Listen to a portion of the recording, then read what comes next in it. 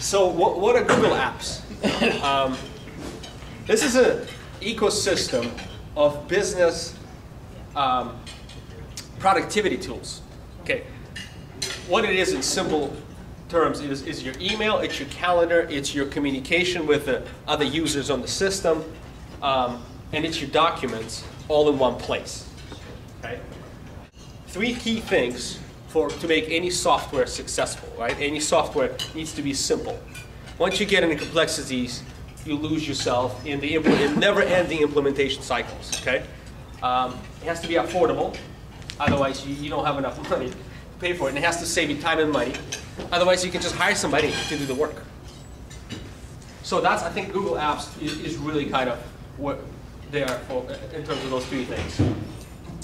Simplicity, let's talk about that. So no hardware or software to install. Okay, so just google.com, put in your name there. Minimal administration. So as you scale, your server must take care of your business in many ways. And it sits in a closet there, right? And it works quietly. It does your calendars, it does your email, it does your documents and other things.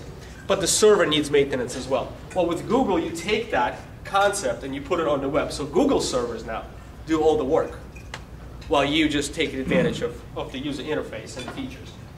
So minimal administration, easy to use and learn. Why? Let me show you. Welcome to Google Apps. Google Apps brings together essential services to help your business, school, group, or family communicate and collaborate more effectively. These services are powerful. So if you want to learn about a calendar little to no or Google Docs, say you want to learn about Google Docs, you click on the Google Docs. Google Docs is a web-based word processing and spreadsheet program that makes collaboration more efficient. It lets you keep a document online that others in your organization. Pretty awesome learning center, which you can quickly pass to your folks, to your employees, so they can get a quick idea of what, how it works and what it does, all in one place. All right. So the training is there. The YouTube videos are there to train you how to use it. Now, so that's simple access to the training. Now, let's talk about affordability. In your companies, can you raise your hand if you have less than 10 users accessing the email system or that need access? 1, 2, 3. Okay, we got some. The rest is probably more. So for those of you folks that need less than 10 users, you're in luck because it's free.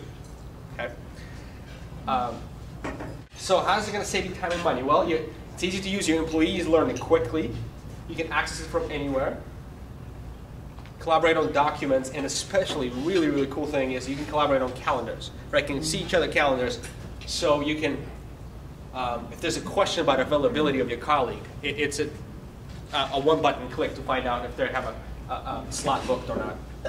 You can use video chat while doing inspections or something like that. You can use your iPad to do a little video chat with your home office and say, look, we got this carpet issue here. Do you think we should send out the smoke busters to take a look at it?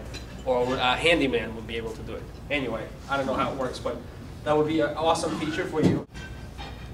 One thing that people don't think about as much, and I do a lot, is if I lose this laptop, okay, there's a lot of data here that will be pretty important for my company. But however, if I lose it, I don't care. Well, really, it's an asset that we lost, but it's insured.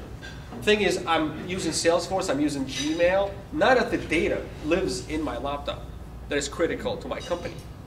So something for you to think about in terms of your employee forgetting something. You deal with Social Security, you deal with a lot of personal information for your owners and vendors and tenants that never lives, it doesn't live on your computer. So if you do lose that piece of equipment, it's okay. It's okay. It's quick to recover, right? Just use another computer to log in. And also, of course, you got Power of Google behind you. They're kind of a known company.